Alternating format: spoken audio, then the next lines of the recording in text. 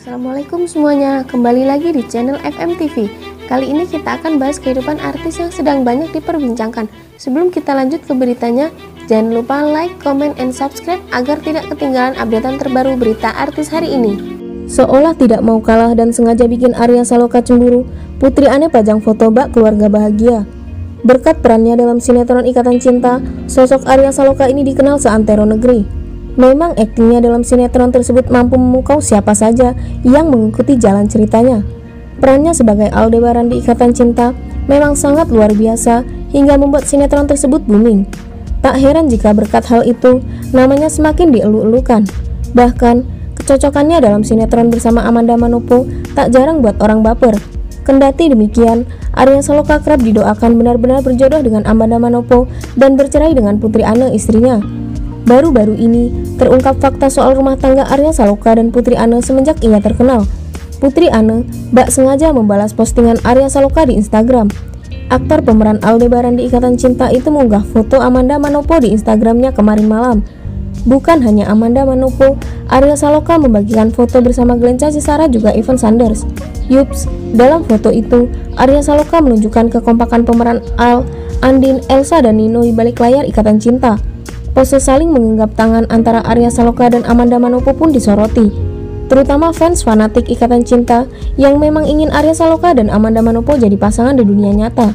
Seolah membalas Arya Saloka yang dengan sengaja membangkitkan kehaluan di kalangan fans atau hubungannya dengan Amanda Manopo, Putri Ane pun tak mau kalah.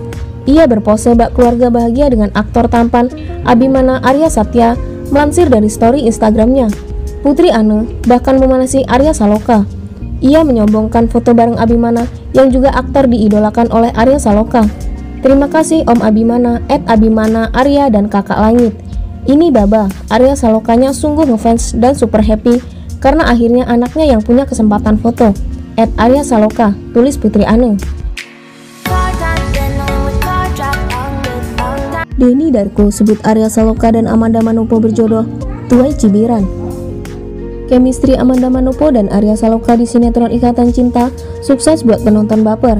Tak heran, banyak yang ingin mereka berjodoh di dunia nyata. Padahal kenyataannya, Arya sudah punya istri yakni Putri Ane. Terkadang masalah perjodohan antara Arya dengan Amanda membuat Ane tak habis pikir. Denny Darko, peramal tarot baru-baru ini, mengungkapkan lewat channel YouTube-nya tentang kedekatan Amanda Manopo dan Arya Saloka. Denny bahkan mengatakan bahwa Arya dan Amanda berpotensi berjodoh. Saat ini antara Arya Saloka dan Amanda Manopo ini seperti kakak adik. Kalau nanti usianya cukup, saya lihat dari pengalaman-pengalaman lama dan pengetahuan sebelumnya, Arya Saloka dan Amanda Manopo sebenarnya juga bisa ada jodoh, kata Denny.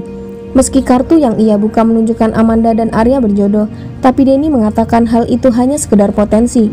Denny menegaskan bahwa aktor 29 tahun itu lebih berjodoh dengan sang istri.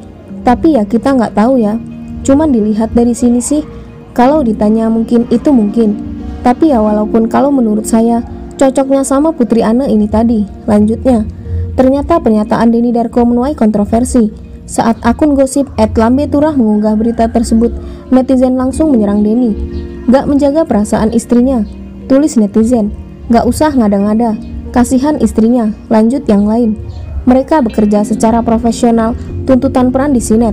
Jadi saya nggak percaya ramalan, karena ramalan bisa juga salah. Tolong jaga perasaan keluarga di rumah, sahut yang lain.